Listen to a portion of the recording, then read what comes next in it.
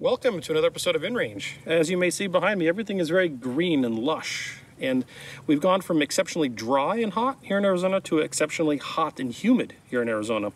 And one of the things that popped in my mind was something I really haven't talked about, but I've seen a lot of comments about it, which is how would a percussion revolver, such as this 1860 Colt, work in a rain environment? In other words, how good are these pre-cartridge guns in dealing with bad weather?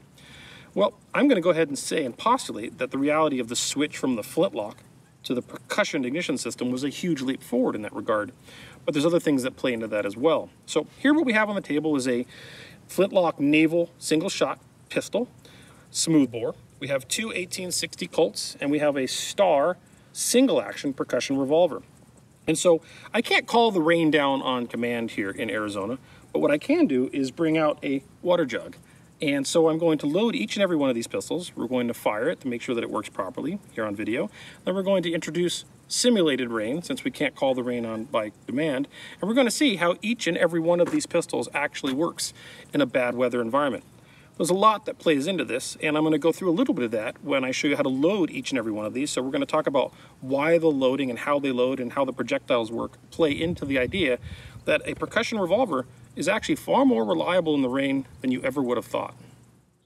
So, besides the fact that it's a smooth bore and therefore not as accurate, and it's a single shot, the biggest deficiency with the flintlock or the flintlock priming system was its susceptibility to water ingress. Because as you can see, once you put priming in here, which is just black powder, and close this frizzen, there's a gap here. And in the rain, water will get in here, contaminate your priming charge, and then it won't go off. Now, a properly tuned flintlock is actually very reliable, but this water issue is huge, and that's where the percussion cap changed things dramatically. So I'm going to show you how to load this, and then we will show this in the rain as a precursor to going through the percussion revolvers. So in this regard, of course, make sure that you're cleared and empty. I'm going to go ahead and just close the frizzen right now because I don't want powder to fall out.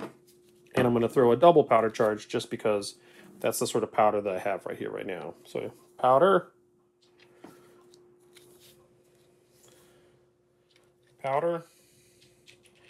and then a somewhat undersized ball because that's how smooth bores worked.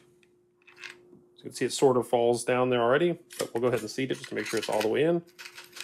And then this is called tow. It's essentially plant material, and you have to put this in there because the undersized ball will otherwise literally roll right out. This is what keeps the projectile seated on the powder charge.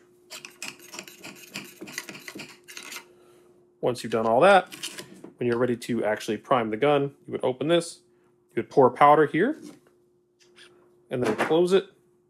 And at that point, you would then go to full cock, and that's how you'd fire. But as we're going to see in the test, I highly doubt that this is going to make it when water gets in through this gap and therefore contaminates the priming charge. So we've got a couple different percussion revolvers here, and what I'm going to do is talk about the loading procedure and how to do that properly historically speaking, because that's what we want to test today, is the historical way of loading these guns in the rain. So in that regard, the most important thing you can do is make sure that the projectile you're using is properly sized for your chamber. So I think one of the problems that we have with a lot of modern people shooting these guns is they use undersized projectiles, like, for example, .451 or something like that. Of course, it matters based on your gun, but for these 44s, I tend to go oversized, and this is a .457. And the reason for that is that when you load them, you get these rings of lead that shear off, and that means you have a properly sealed chamber. And that's very important, of course, not only for accuracy, to prevent chain fires where more than one chamber goes off at once, but also, in theory, to prevent rain from getting into the powder charge and therefore disabling the gun in bad weather. So I've already loaded a bunch of chambers on this one, but we're going to go ahead and load two so you can see the process. So one, you just use this flask and you make sure there's a powder in that there, and you fill the chamber. And you simply take a ball, and in historical times, people did not use a wad. That is a more modern invention. They literally just put the round ball or the projectile in, which wasn't always round ball, and then you just ram it home. And with a tight-fitting projectile, you will see, hopefully, let me see, oh, there it is. There's that ring that I said would shear off, and that means you have a properly sealed chamber. So I'm going to go ahead and do that to the next chamber. Let's go back around.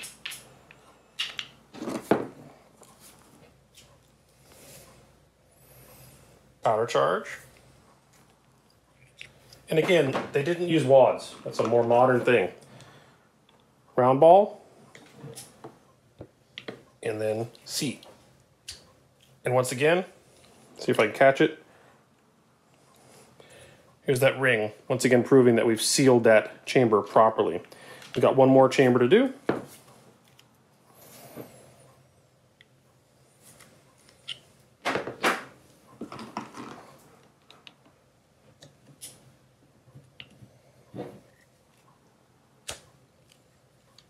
And once again, that ring.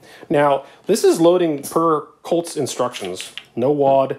Now, some people might put lubricant, even back in the day, they would put some sort of lubricant over this to help deal with the fouling, but even that wasn't part of Colt's original instructions. Their instructions were powder, ball, percussion cap.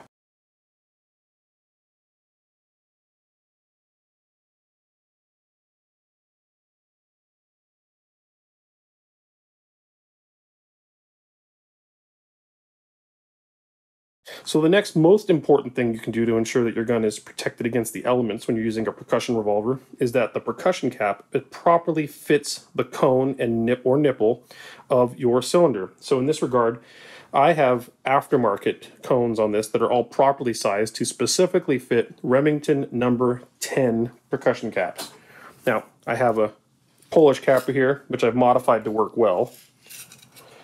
Kind of. There it is. Actually, I just dumped one out, so that's fine.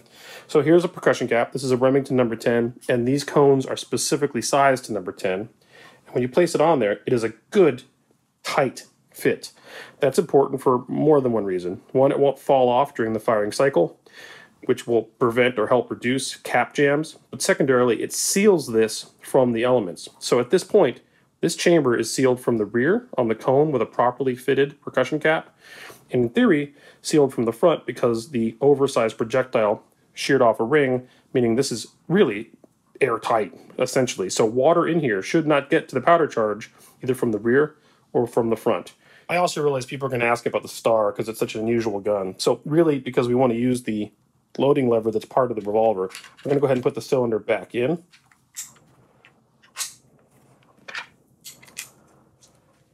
But other than that, the procedure is honestly identical. So we have this at half cock. Cylinder will spin freely. Powder charge. Once again, .457 oversized projectile. And then just ram it home. And the same thing happens, whether it's the Colt or the Star. Here is our lead ring shaved off to prove that we properly sealed the chamber. No different on the Star than a Colt. You can still cap with the cylinder in the revolver. I personally find that it's easier to take the screw out and just cap it by hand and then put it back in, but that's really just personal choice. All right, we're out here and it has rained horrifically last night. In fact, it was very hard to get out here.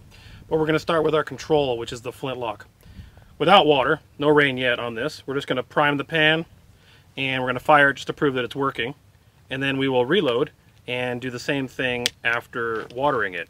So here's our control. As you can see, that worked just fine. So single shot goodness. Let me go reload and then we're going to get the water treatment. Okay, I've already reloaded. Open the frizzen. Let me prime the pan.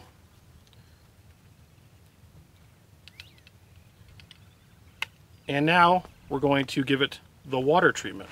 How do we do that? With this. Can't call on the rain. Happens when it wants to. But this will do it on demand.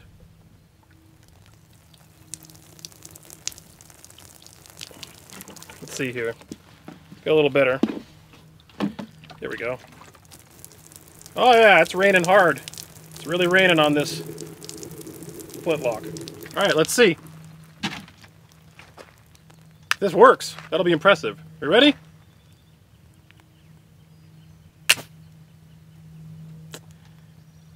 As expected. Let me the black powder in there is like mud. So let's clear it out. Oh, there's water running down the pan into the action. go ahead and reprime it, see if we get anything. I'm surprised we got a puff at all, to be honest. Alright, so clean powder for priming. Let's see if that works. No. This thing's done. A little bit of rain, flintlock's over with. Let's move on to the percussion guns. Alright, people knew that these were still susceptible to the weather, and they wanted to protect these expensive guns at the time.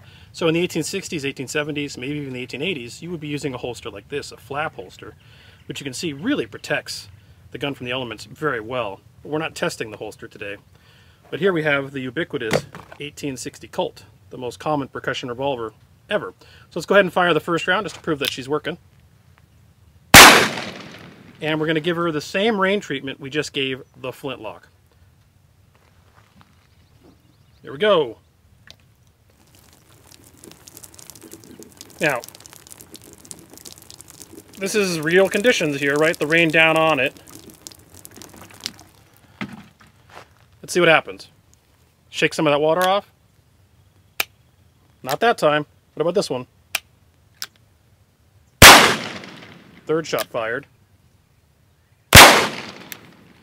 And we are having some issues, but obviously we're still firing. Nope. Nope. Nope. Nope. Well, not as good as I expected. I thought we would get through at least the entire cylinder. We did not. Better than the flintlock, but still a real challenge in the rain. Let's go get the Star revolver. Probably be the same effect, but let's give it a try.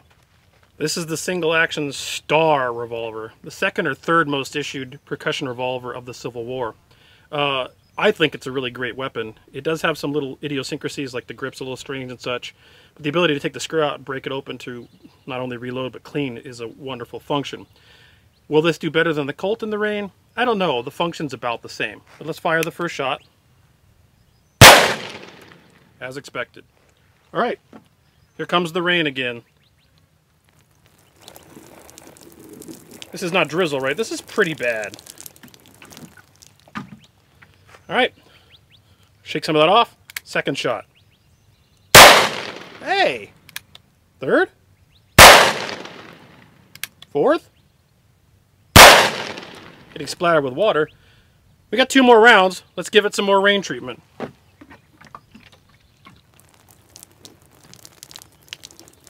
I am angling the gun down a little bit so the water's not going down into the chamber. Perhaps that's the difference. We'll do a third round and see what happens. Here we go. 5th. And the 6th. Ah. Finally didn't get it to go on the 6th. Let's go ahead and cycle around. Let's give that another hit. Nope. Alright, so the Star did better, but that might have just been odds and luck. I'm going to go clean up the Colt. I'm going to reload it and see if we can get through 5 instead of just what happened there. But I'm actually kind of surprised. I expected these to do a little better than they did. I thought these would seal a little more. Let's see what happens here. No, not going to happen. Let's go back to the Colt. Okay, we're completely reloaded. This time, however, I did load with a wad between the powder charge and the projectile. I said earlier in the video that historically speaking, that was not what was done, and I proved it by showing original Colt documentation with the 1851, just saying pour powder and seat ball. I have found reproduction copies of later Colt How to Load Your Colt stickers that were on the box with the gun that says to powder, wad, ball. At the same time, if you research this online, you'll find that people talk about not ever seeing wads being used until the 1900s or like 1940s even. I don't know about the historicity of putting a wad or patching between the powder and the ball. And that documentation that I found, air quote, was reproduction documentation that you could buy to put on your box at home for a display case or something. I haven't been able to find a reference from Colt itself. The documentation I put earlier in the video was from Colt that just said powder and ball. However, why not try it? So for this test, we've got powder, wad, ball, same percussion caps. Once again, we'll fire the first round. No problem. Here comes the rain again.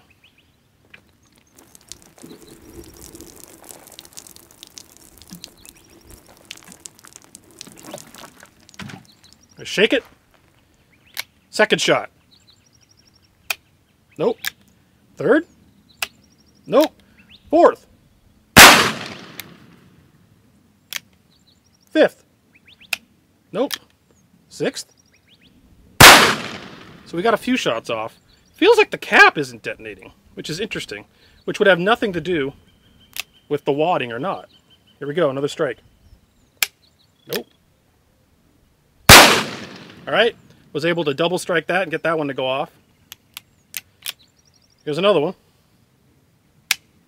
Nope.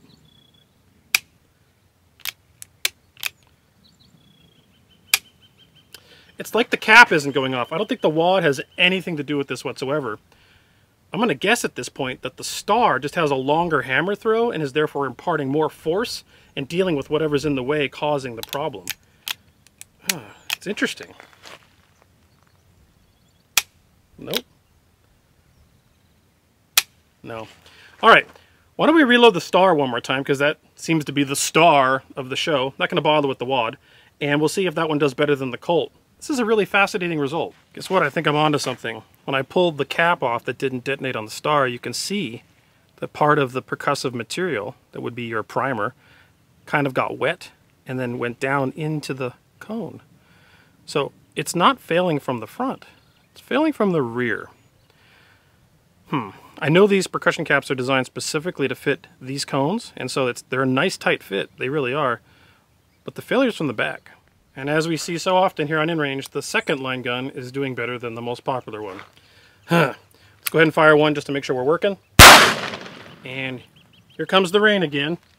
Put a pointer sort of down. All right, a little less that time. Let's see what happens. Second shot. Third shot. Fourth shot. Fifth shot. Sixth shot. Not great. Let's go ahead and double strike some of these.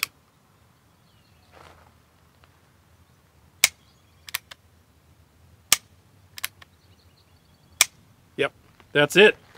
All right, so I'm not sure what to say about this. I'm actually surprised by this result. I expected these to do a lot better. Clearly a lot better than a flintlock, but certainly very susceptible to the rain. And that was just pouring rain from above down on it. Nothing like from above. So you really have to be careful about your weapon condition using a percussion revolver, or percussion weapon for that matter. So those holsters were extremely important, and probably you could do something like cover it like this until you were ready to fire. I don't know. I'm wondering what the tricks of the day were, but misfires in the rain appear to be a very common result, whether it was the 1860 Colt or the Star. Even though the Star seemed to do a little better, reality is neither was overwhelmingly successful. And this is justification, of course, for the movement to cartridges, which would absolutely work in these conditions. This would not affect a cartridge gun whatsoever. Guys, I hope you enjoy this kind of content coming out here. This was actually tough today. These roads out here are thrashed from the rain. My area is messed up. And on top of that, of course, I have to go clean all these because they're going to start, actually are already starting to rust. But I've never seen anyone do anything like this, and I haven't read anything that wasn't seemingly apocryphal. And I wanted to find out myself, and hopefully you in the audience learned something, because I did. I expected a very different result, and that's always a cool result when you do a test like this. For those of you out there that really love InRange, please consider supporting me on Patreon. InRange is completely demonetized. No advertisers, no sponsors, no overlords. No one from any reproduction company sponsored this video, that's for sure. This is just my work and funded completely by you, the viewer. You can find us at patreon.com/InRangeTV. If you already are, thank you. If you'd like to consider it, find us there. If you can't, I do understand. The other thing you can really help with is fighting the algorithm. The algorithm has pretty much shadow banned this channel, is what it is. So if you share my video organically, you can somewhat help defeat that algorithm and help us fight against the corporate oligarchy of the internet. And of course, like and subscribe. Thanks for watching. All right, just for funsies, I cleaned off the pan of the flintlock. I'm going to reprime it to see if it'll fire now. I haven't done anything to reload or anything like that. And so this is just a clean, fresh priming charge. Maybe it'll fire. Poof, fizzle. So obviously water got to the primary charge. Fired, but probably lost a lot of power. Just a fun thought experiment.